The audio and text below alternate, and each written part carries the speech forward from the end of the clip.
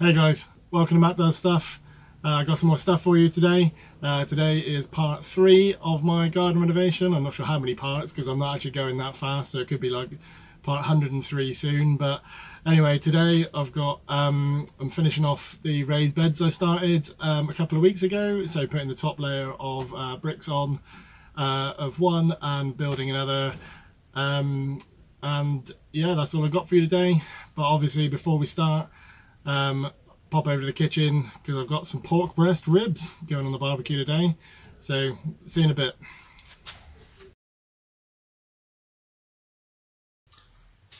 Hey guys, welcome to the kitchen. Today I've got some pork breast ribs to prepare for putting on the barbecue today. So this is a slab of pork breast rib. They've got classic ribs there. But I think what they end up with is much more meat on the bone. They're cut like closer to the belly, as I understand it. Either way, they look really meaty and delicious. I don't know whether you'd slow braise these normally, but I'm obviously going to smoke them. But what I am going to do before I start is remove this sort of like papery, thin bit of fat off the back, and then we'll get them rubbed up and just get them on the smoker. In order to lift this papery bit of skin up, I use a blunt knife and just lift it under it and underneath, and then you should just be able to tear it away. It should come apart with a bit of pulling.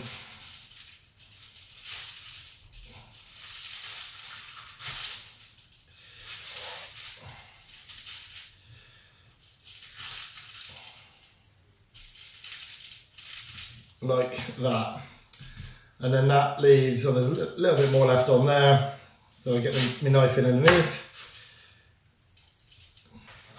So I've just got a bit of kitchen cloth just to help me grip the fat a bit better, and then there we go, so that's tearing away like so. So just quickly wash my hands and then we'll get some rub on. So with that paper bit of fat removed, now going to get some rub on these. So what I've got in the bowl is some paprika, salt, black pepper, brown sugar, onion granules, garlic powder, mustard powder and a bit of oregano. So give those a big stir around, get them all mixed up, and then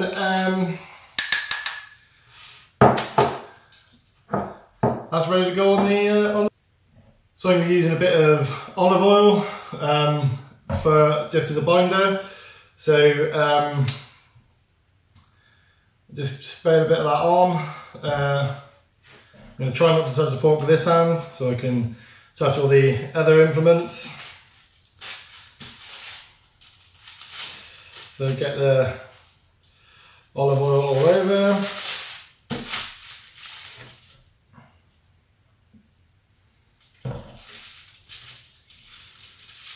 Like that, all on the sides, and then we can apply the rub. So spread liberally all over the top, just make sure it's all patted in. You don't want the rub clumping, so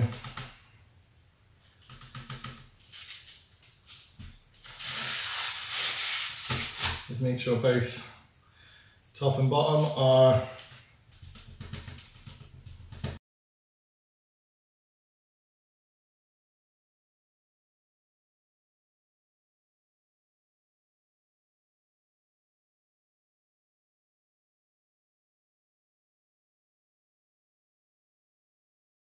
excellent. And then they're ready for the barbecue. So we'll get that up to temperature, get these stuck on, and then we'll get on with some stuff. So we're about up to temp on the barbecue, so I'm going to go in with the pork.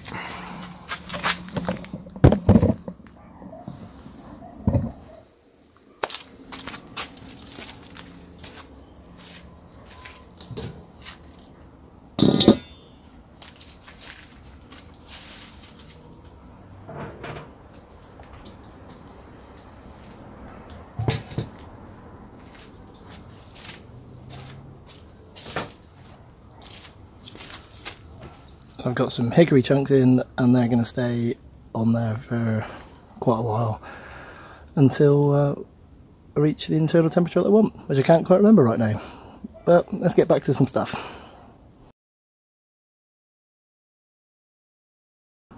So since I was in the garden last time, nothing has happened. I put this blue tarp over the wall that I built last time just to let it dry, and I stayed on there for 2 weeks. And as you can see, I now have a water feature. So today I'll probably be trying to finish that off, and also building a wall over there as well, get rid of all these bricks. But first, I'm going to empty this pond, so let's get on with that.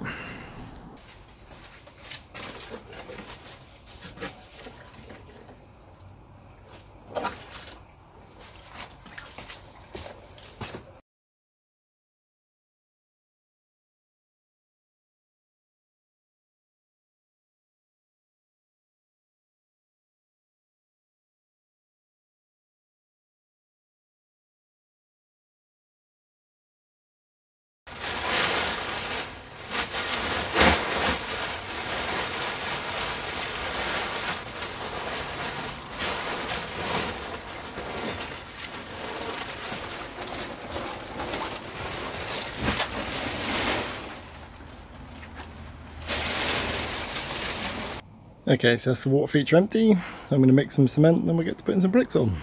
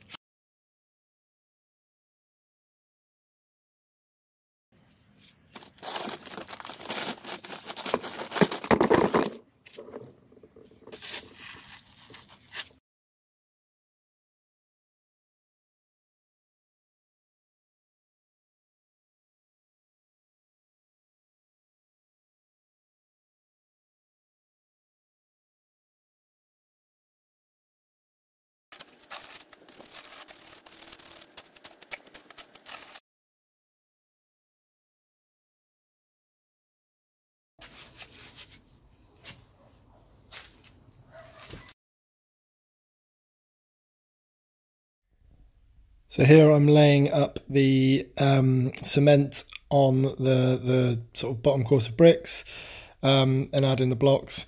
You'll see me using a level periodically in this clip, but in reality, I think you can probably see from the video where I've built on the existing wall, that is not level to the earth. So what I've ended up doing is trying to artificially sort of build up a bit of the cement, so it's not as level as it could be, but the intent was there. I tried. So here I am cutting the blocks to the shape that I need in order to fill in the sort of gaps that are left, or to fill in the gaps that didn't need a whole block.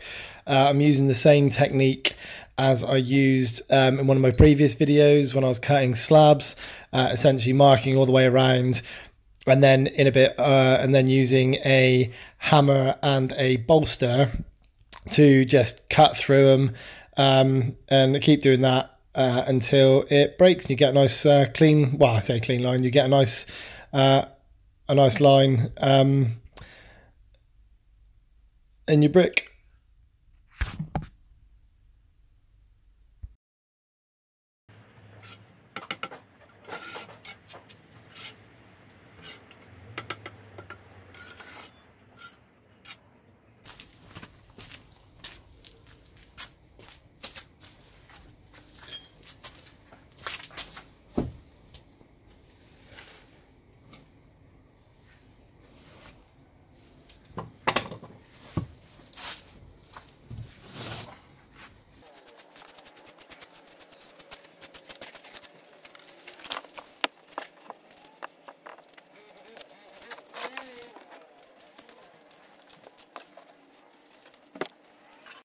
So here I'm laying out the bottom layer of bricks and using my, it's actually a roofing square, just to get the wall level, something I didn't do on the previous one, which was follow my line.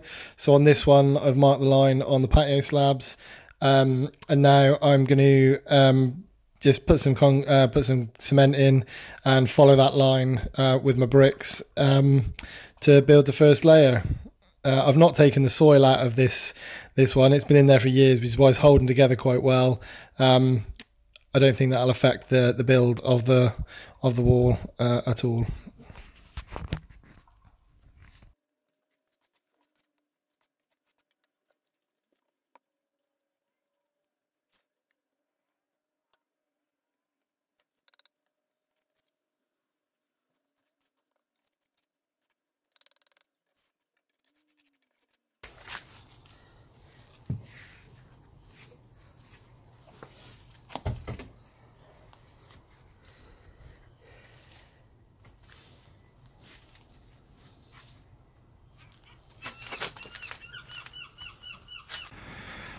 So I've got the second course of bricks on this planter. I think that's as high as I'm going to go on this one. You can see I've tried to straighten up my mistake from last time,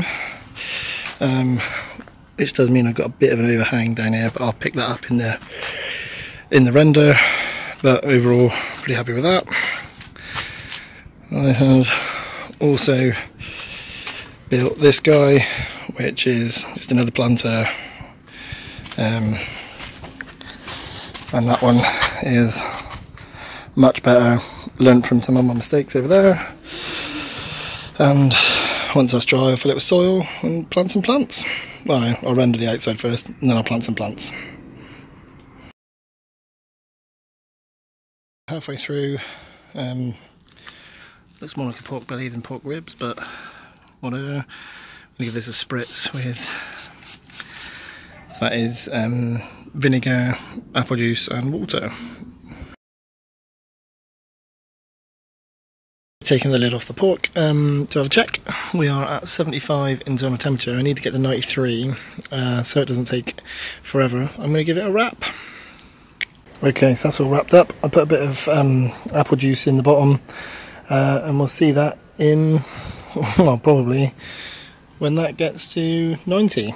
Oh, I need to put the stick back in, the probe back in, but when it gets to 90, 92, something like that.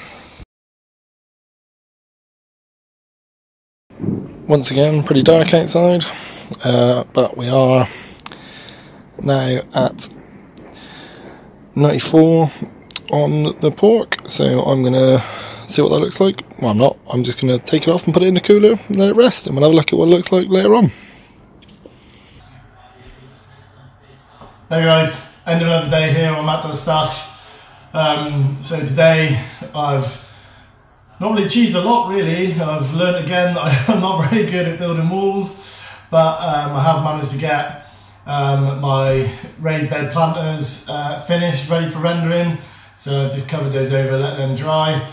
And I've also managed to smoke myself some pork ribs, so let's see what they look like.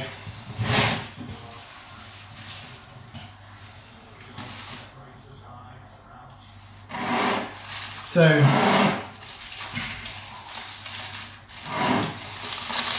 these pork ribs, or pork breast ribs, caught me out a little bit. I was expecting them to be a little bit more like ribs, but as it is, they are, turns out it's more like pork belly on a bone. So yeah, so I ended up, I was going to do a 3-2-1 cook on these, like I would with a normal set of ribs, but actually in the end I cooked it more like a pork belly. So they look good though. Just look at one side so you can see. Still quite juicy. You can see the ribs at the back there. So I'm just going to cut down in between one.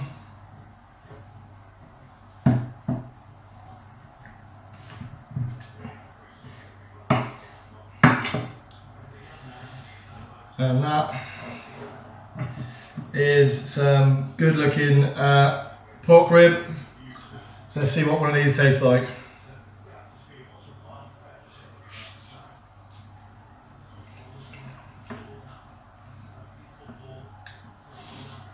That is phenomenal. That is melt in your mouth tender. Yeah, really enjoying that. So to go with my ribs, they are smashingly juicy. I've just got some classic fries and some slaw, and as always we're pairing it with beer. Can be any beer, but I've gone for Left-Handed Giant Deeper Water Milk Stout.